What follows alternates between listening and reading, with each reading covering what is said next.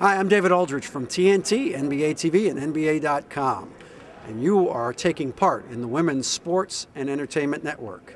Dream big and aim high.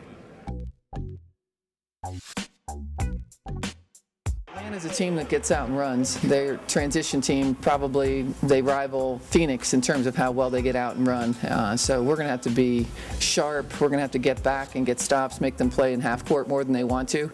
And hopefully we can get some people healthy. I'm glad that we don't play until Sunday. I'm extremely glad that we have home court advantage because that will help again. A tough team, tough matchup.